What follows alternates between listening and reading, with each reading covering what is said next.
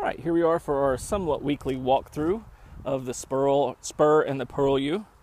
We have our yarrow here. We're going to start harvesting that for some oils, for salves and things. Echinacea is still doing really, really well. Can start making our tinctures with that. Raspberries have come in nicely. Ooh, there's a red ripe one that I must have. I must have you. Oh, the stem came off. Hold on. Take that. Hi, kitty. Yes, and I'm going to chew this in your ear. You're welcome. Another thing, really excited about this. The muscadines are putting out little clusters here.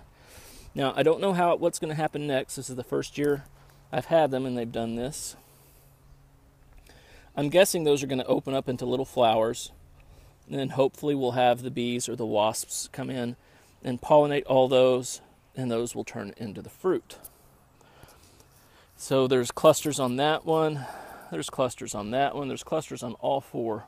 So I think we're really going to hopefully see some muscadines crop. All right. I chopped and dropped the comfrey less than a week ago, and it's already coming back very strong. Right there, coming back very, very strong. So that stuff really just grows. Oh, what's this?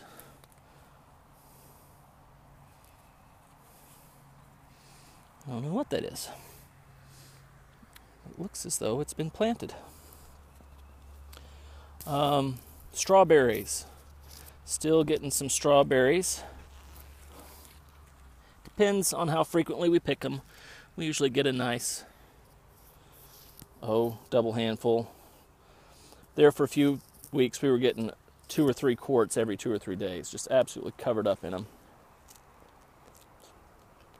And another one of my favorite things to do is have kind of a hot sun strawberry in the afternoon. Delicious. This is blackberry. Growing a lot taller than I thought it would. That's okay. It's backdropping the pawpaw tree and the pear tree, so it's not going to shade anything out. And we've got some fruit.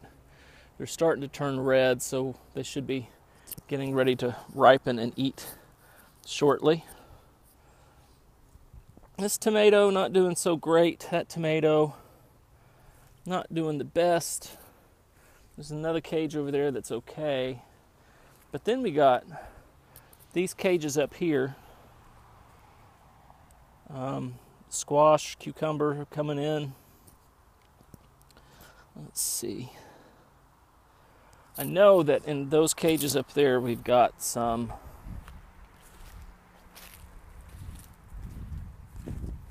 tomatoes set. So not even into the end of May.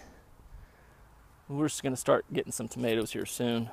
I should probably start thinking about rooting some of the suckers to maybe grow some more tomatoes elsewhere. Let these do what they're going to do. I came through here and did a bunch of chop and drop yesterday. You can see evidence of it right there behind that tomato plant.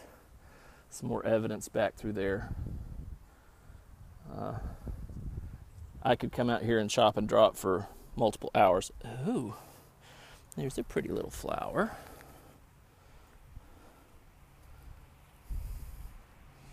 Right there. Hi, kitty. My kiwi. Growing strong, both of them. So that's good news. Uh-oh. Right there is a Japanese beetle. We don't like them. I'm going to thump it.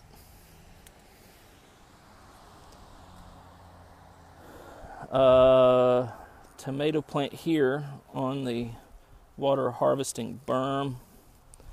Didn't really check it over. It's got some blossoms coming. And been chopping and dropping the tops of the mustards. They're getting to where they're a little bit unpalatable. but they're doing an important job of holding this backside of this berm together, so they're going to stay there as long as possible. Lots of beans coming up, which is good. A few lettuces also. The goji appears to be doing fairly well.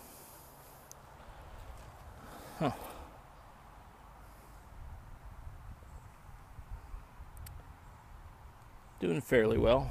It's got, looks like a couple of sticks that have died off, but it's also got some good strong growth on it too. That tomato's getting a little over covered. I have to come and give it some room. That tomato is doing okay.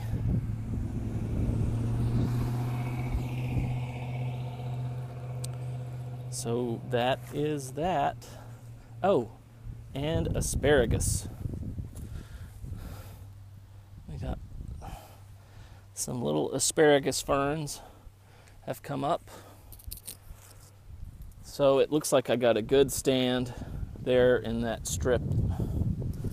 I've been kind of, chopping and dropping here and there, putting lots of good soil building humus down in it, and I've been filling that trench in a little bit here and there. So I'll get it filled back up to the lip, and those should be well established. Let them grow again next year and not harvest anything, and then I think we'll have a good spring of asparagus. Up here, this elderberry, hanging in, surviving. I wouldn't say thriving, but it's hanging in. This is the blue elderberry that I bought online. And I'll take a quick trip into the backyard for a couple of new additions.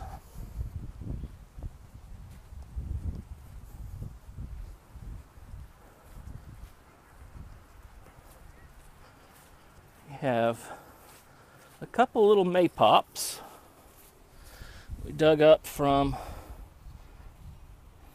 my wife's grandfather's yard. That was about 5 days ago. They're hanging on. Again, don't look like they're thriving, but they're not dying either. There's one here, it looks like it's putting on some new growth. So that's good news. And they got some good rain yesterday, which they needed. And then one more special addition. I went out to the park and found some elderberries that were suckering. And that was a good week ago. I've had them in pots. And these two have appeared to have survived. So that's exciting. Got them kind of sheltered here. They get some nice light sun in the morning and then shaded out from the harsh stuff in the afternoon. Again, all of my stuff that I'm hoping to sell as soon as I'm approved for the farmer's market.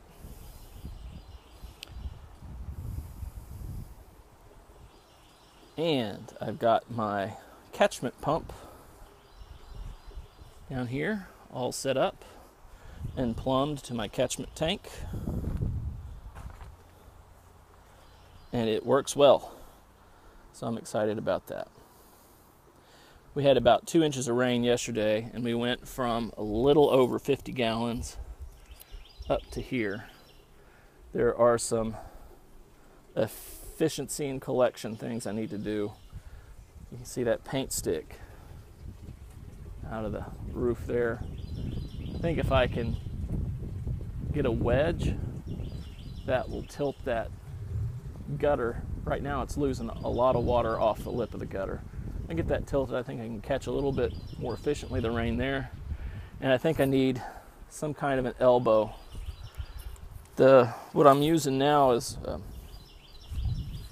mosquito filter is this.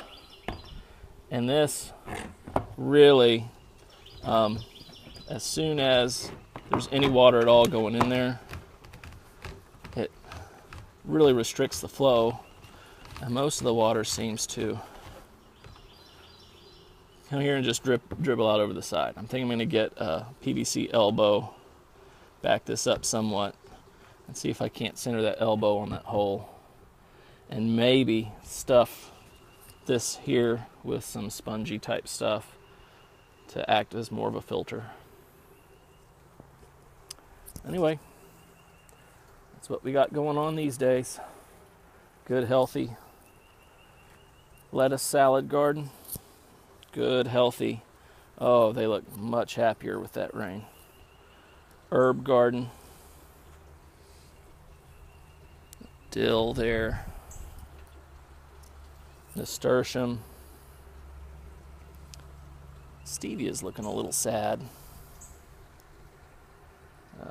Cilantro is too. I think that might have something to do with